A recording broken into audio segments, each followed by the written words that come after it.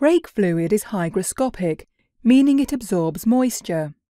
Over an extended period of time, it's possible for moisture to enter the brake system through rubber hoses and seals. As moisture is absorbed into the brake fluid, the temperature at which the brake fluid boils decreases.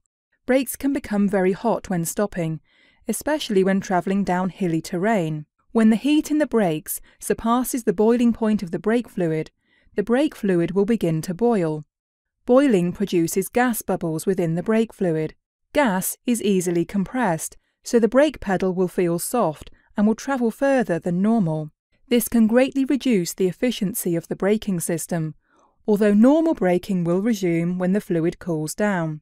Brake fluid should be replaced according to the maintenance schedule in order to remove any moisture or contaminants.